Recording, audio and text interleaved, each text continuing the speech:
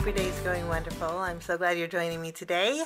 Today we're going to take a look at the Hero Arts, my monthly hero kit for May 2022. We're going to take a quick look and then we are going to jump in and create some cards. I'm excited about this month's kit because it is, has a little kitchen in there. And I probably spend a lot of time, most of my life, in the kitchen because I love to bake and I love to cook. And so I was loving this this month's My Monthly Hero Kit. This is how your kit will arrive in this nice vinyl zipper bag. It's great for storage. It comes with a content sheet, and it's really, the content sheets are really pretty actually. I would love to have, actually we plan on doing a little bit of remodeling, and I want an island with a dark wood top on it, and that's what that reminded me of. But we are going to take a look real fast at our kit, and first we're going to go over the cardstock. Cardstock, you get 12 sheets. You get 12 sheets for each of 3 different colors. And there is, these are 8.5 by 5.5 inch sheets. Want to fan them out nice and pretty for you. I do want to mention that I have baby blue. You have pink, white, and then you have a baby blue. Some kits may have mint, because I did notice on the content sheet that there is a mint color in here. So some will probably have baby blue, some will have mint, depending on which one you get. But we also get a background stamp. This is a red rubber cling stamp, and it will fit in the A2 size card. Let me get a panel. This is a 4 1/4 by 5.5 inch panel, and you can see it's just slightly larger than that, so it will fit your card front if you want to stamp the entire background on your card front. I love the print in here because it reminds me of tiles, which is great for your background, for your kitchen, but it's great for so many more different projects too. So this is nice stash building stamp. I did check, and Hero Arts does have kits available still, which is fabulous, and I'll leave the link down below if you guys want to check it out. Also included this month is a stamp set. This is a 4x6 clear stamp set. A lot of fun sentiments in here. There's birthday themed, there's a lot of sweet baking themes, and then there's some stamps that say from my kitchen to yours, or have a delicious day made with love. A lot of these would be great for gift giving for your baked goods. So that's included, and then you also get your fancy, it looks like one die, but there's not. It's actually quite a bit. There is your cover plate, which is basically the stove with a counter, and then you get the oven hood or a light, whichever you prefer, and then there's some floating shelves on the side here. That's what your fancy die will cut out. But also included on the inside, I'll break them apart so you can see it, are some individual dies, and there are 6 extra ones. There's a little piece of bread. There's a toaster on the counter, and when you die cut out your main die, the toaster will die cut out also. So there's actually a slit in here that you can put the bread in. I thought that was super adorable. You have a little muffin. Now the muffin could be a roll, because there is a sentiment that says bun in the oven. So if you want to make a cute little welcome baby card, that'd be super cute. There are a couple pots. You get a big pot, and then you get a pot with a handle, and then you get a turkey. So this will be nice for Thanksgiving, and it fits nicely in the window of your oven. And when you die cut out your oven, I believe there might be a score line down here, or you may have to make a score line, but your oven will open. So you can actually hide some sentiments in there, or a bun, or that'd be a cute way to tell your husband, if you're having a baby and you want to tell your husband if it's a boy or a girl, you can make a pink muffin or a blue muffin. That'd be kind of cute. There's also included a little pie that will fit in the oven also. You can see there. And I think that is it. So you can basically see the base of the fancy die is a kitchen. How fun is that? And this is a A2 card front die, so it'll fit in A2 beautifully. So those are your dies this month. Also included is 10 yards of blue baker's twine. It coordinates really nicely with your blue cardstock. And then you also get some embossing and watermark ink, which is always handy, especially because you get some cast iron embossing powder. Let's open it up. You can see here, it looks like there's a mixture of colors. So cast iron will probably give you 2 dark tones of gray. So you get a full jar of this, and I believe you get half of an ounce. I say half of an ounce doesn't sound like very much, but to me this is a full-size container. So that's everything in the kit. We are going to jump in and get started. I don't think I'm going to use the pink cardstock for my projects today, so I'm going to put away the pink, but I am going to use the blue and the white. I'm actually going to create 3 card bases really quickly.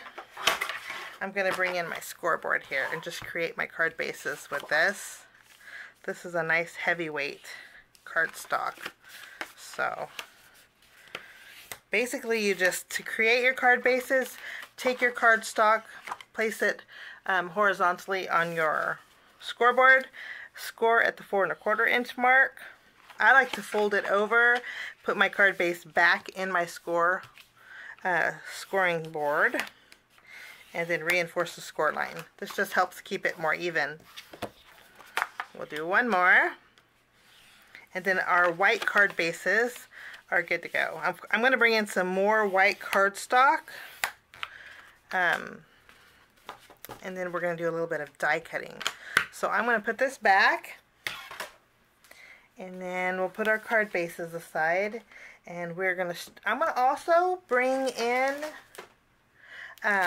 some Hero Hues cardstock. This is sand, which is a really nice craft color cardstock. I thought that'd make some nice kitchen cabinets. I'm kind of going for a modern, kind of a clean looking kitchen. It might change. I might throw in some bright colors. We'll see. But so I'm going to trim down a couple pieces so they are A2 panel sizes of that. Okay, now I'm also, while I'm doing some die cutting, I thought we would bring in a few copper elements. I know we have the cast iron, but I think we need a little bit of orangey to go with our blue tones. So first we're going to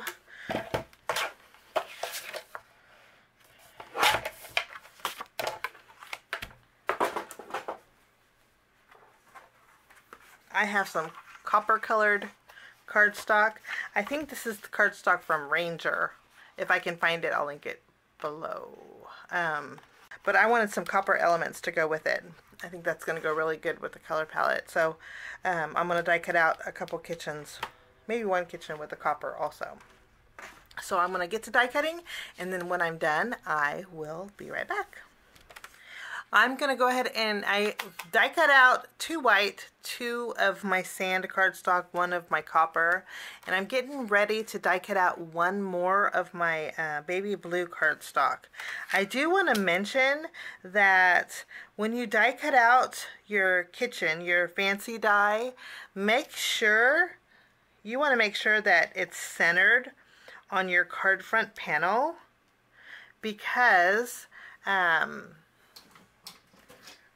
it leaves the side of your panel. So if it is not centered, I'm going to show you. Let's see.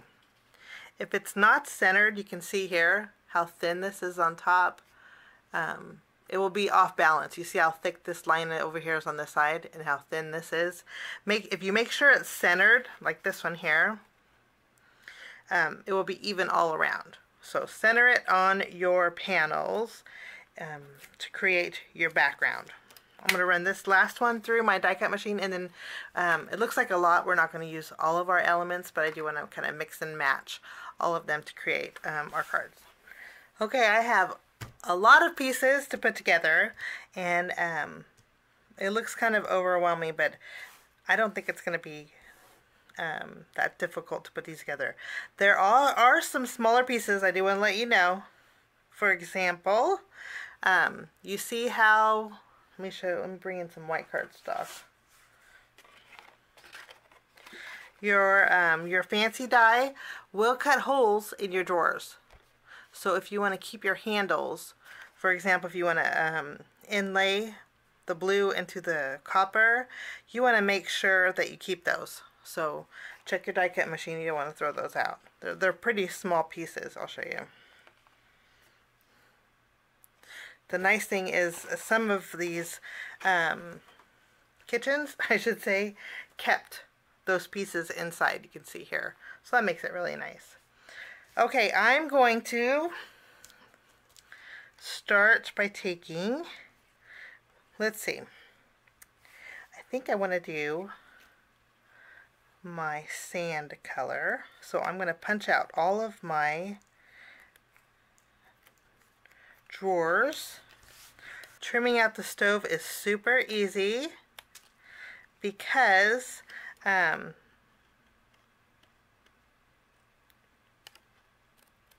okay, so our oven is trimmed out, our copper oven. I'm going to go ahead and flip this around, and we're going to flip both of them around. I'm going to tape down the oven on the sand colored cardstock, and for that I'll just use some of the tape. You can use washi tape if you wanted to, but I'm going to tape this closed.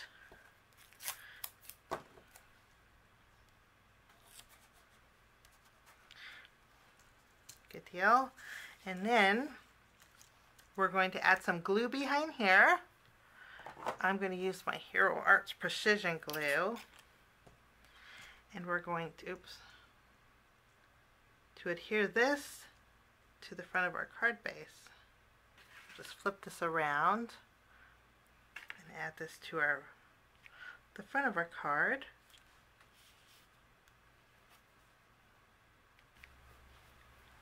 After we have this part of our kitchen, before we add our copper stove, I want to add a little bit of light to our background. To do that, I'm going to bring in some masking paper, and I'm going to mark the bottom of my my vent here.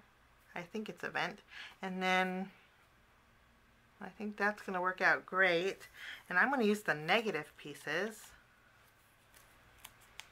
Okay, so I'm going to add one of my, I'm going to keep this, I'm going to actually use the negative portion.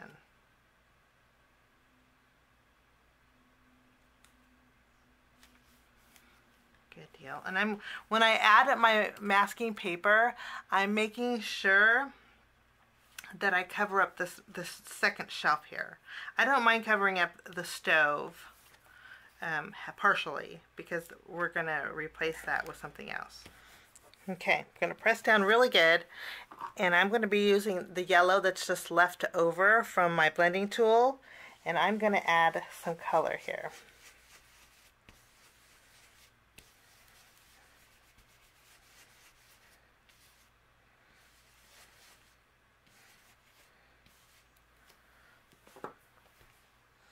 Good deal. Then we can remove our masking paper, and we are letting the light shine in our kitchen. Okay, we have our oven hood. I'm going to trim away, and I'm going to replace it over the existing sand colored hood, and I'm just going to use my tape runner for this.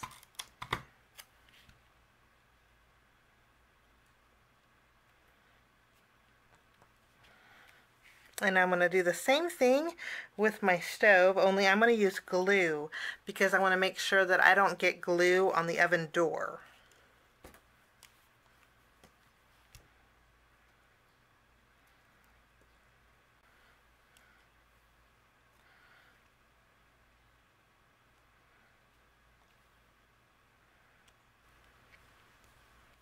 Now we're going to add some blue accents. To do that, I want to add some blue handles to our drawers.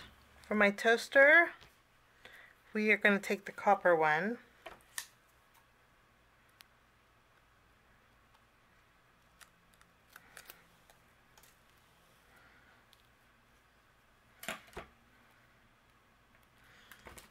We'll add that. Okay, I went ahead and added all of my elements.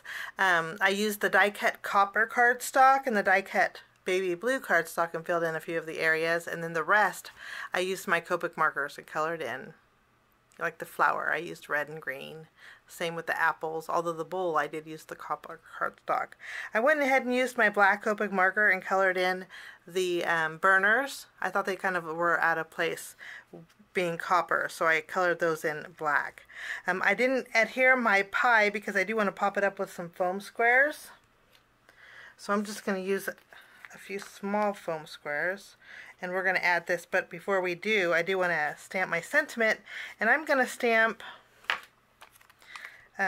you bake the no, may your day be filled with nothing but sweetness. I think that's a good one. So we'll take this, we're going to put this on an acrylic block. I'm going to bring in my intense black ink. We'll ink up our sentiment. And I'm going to stamp it just under the light area.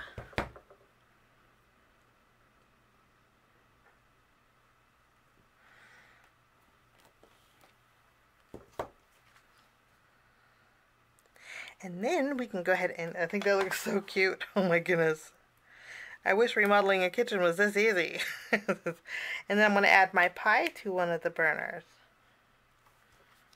Now for my oven, I like that it opens and closes, but for this one, I'm going to add a little bit of dimension to it, but keep it closed.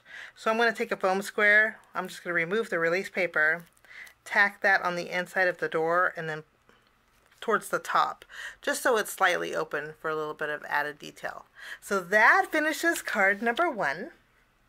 And then we are going to jump into our second card. For my second card, we're going to do a little bit of heat embossing with our background stamp. So for this, I'm going to bring in my stamping positioner. I'm going to bring in our Misty. I'm going to bring in the big one. I have to remove our mouse pad. I'm going to add some tape on the reverse side, line it up on my rubber stamp. Kind of position it. You kind of want this straight because your lines you want straight. So this is the best way. And then I'll take the back side of my stamping positioner, pull it over, press it down, and then reopen it. And then my paper is lined up perfectly where I want it. Now I'm going to use my anti-static powder tool. And we're going to go over our baby blue cardstock, and then I'm going to ink up my background with my watermark ink pad.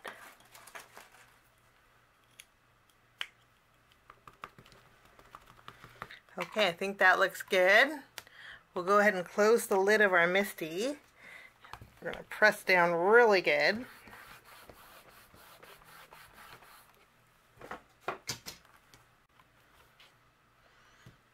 Then I'll use my tweezers to pick up my cardstock. Now for this background, I'm going to add white embossing powder. So we're going to take some scratch paper. Since I have copper, I think my cast iron is going to clash a little bit with my background. So I'm going to use white. I went over it with white embossing powder. I'm going to funnel this back in my little drawer here. And then I'm going to use my heat gun, and we will melt that embossing powder. And I'm going to use my tweezers.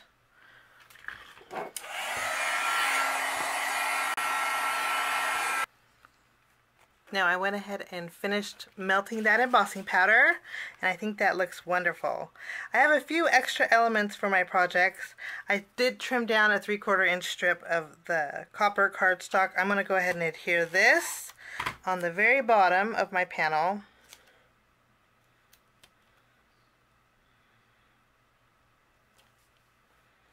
And then if I have the excess overhanging, I'll trim off.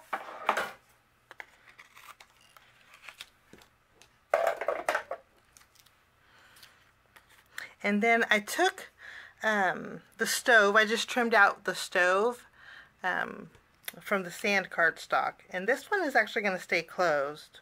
So I can add some foam adhesive behind here. Add a little dimension too. I went ahead and die cut out the same stove in the background, trimmed out the door portion, and we're going to adhere this to our oven here.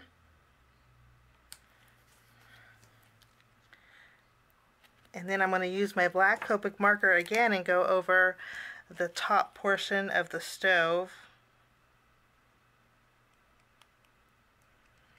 I'm taking that this is a gas burner.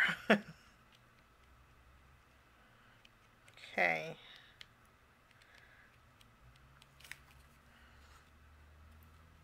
After we have this done, I'm going to be using, I created a pie. I colored in the white pie. I cut it out with white and then the copper. Colored in it in with red Copic markers, and then put it in my copper pie tin. And I also die cut out a copper pot. We're going to flip these over and add some foam adhesive behind here as well. Okay, I'm going to adhere my background panel directly to my card base. For this, I'm going to use another piece of fun foam.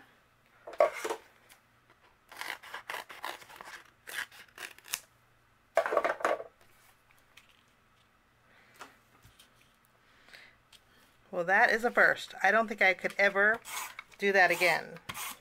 Make it perfect without measuring. Okay. This is going to go in the middle of our card base.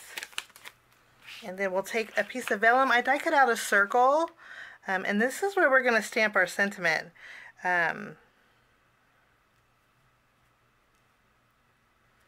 I love the blue background, but I didn't want it to obstruct my my background. So let's stamp our sentiment on here. And for this, I'm going to stamp "Have a Delicious Day" with my Hero Hues Onyx ink. Oh, I think I got it. This is a juicy ink pad. I think I went a little overboard. And for this, I'm actually going to use our cast iron. I think that's going to look really nice. So we will... You could use your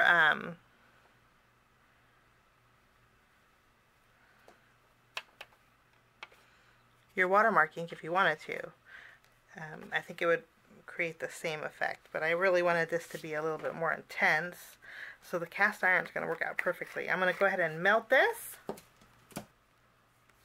I'm going to remove the release paper off of my stove, line this up on the bottom, and then we'll add our pot, our copper pot here, and then we'll add our little pie. We'll let it be cooling on our stove. Okay, and then for finishing touches, we're going to bring in our baker's twine. I'm going to wrap it around a couple times, and then we're going to tie a bow up here towards the top. After we have our bow tied, I'm going to take my glossy accents and go over our pie. My bottle's clogged here. And then we are going to take some glitter. This is just glitter I picked up at Walmart. And we're going to shake a little bit of glitter on top of that pie, because we got to have some sugar on there. I love adding glitter to glossy accents. I'm going to tap this off here. See that? Our little pie. And then for our handles, I'm going to bring in my Nuvo. This is Ebony Black Crystal Drops. And I'm going to replace the handles that are on the stove with some crystal drops. Maybe I should add I'm going to add a dot of white to the middles of this.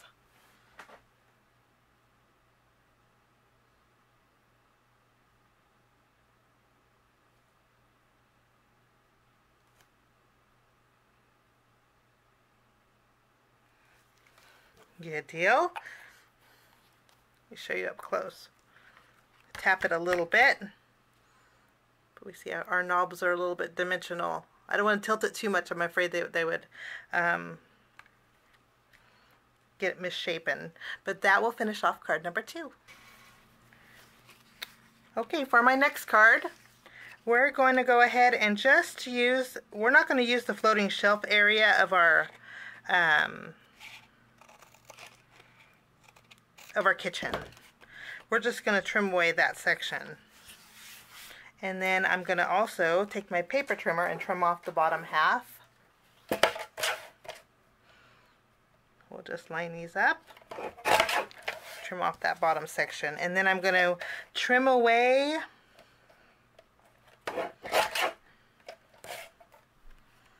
a little bit from the left, and I'm going to trim away a little bit from the right.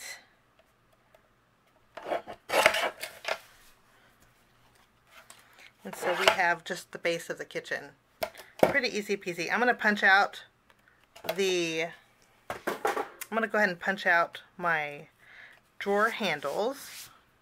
And then I'll flip over this piece of the kitchen, and then I'm going to take some white cardstock, and we're going to adhere this behind the drawers. Instead of inlaying, we are just adding some cardstock behind there. And then I'm going to go ahead and take some fun foam, adhere it behind here. I'm going to use my white gel pen, and rather than cut this stove handle out, I'm going to use my white gel pen and just fill that in. Now for this card, I don't want my toaster either, so I'm going to chop that off. That's the nice thing, is you can customize your kitchen. No toast this morning, just a fruit ball. Okay, now I have a piece of that same sand cardstock. We're going to take this, and I'm going to use that same background stamp. This time I'm going to go the opposite way. I'm going to tack this down. Press down really good. I had to ink it up a few times, but I think this is going to be perfect.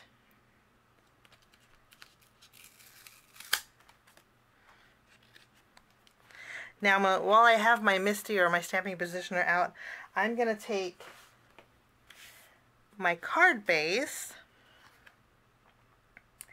and now instead of using my watermark ink this time, I'm going to be using some gray ink. And this is going to go horizontal of the width of our card base.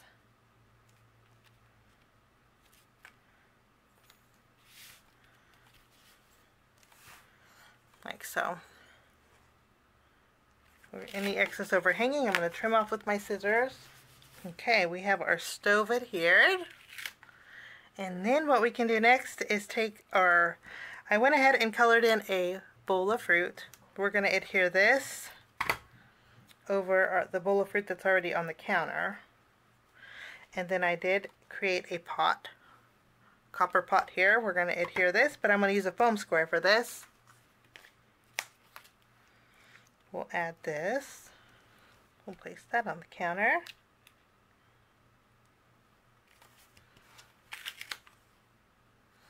And then we need to stamp our sentiment for this card. I'm going to use my intense black ink. And what sentiment are we going to use?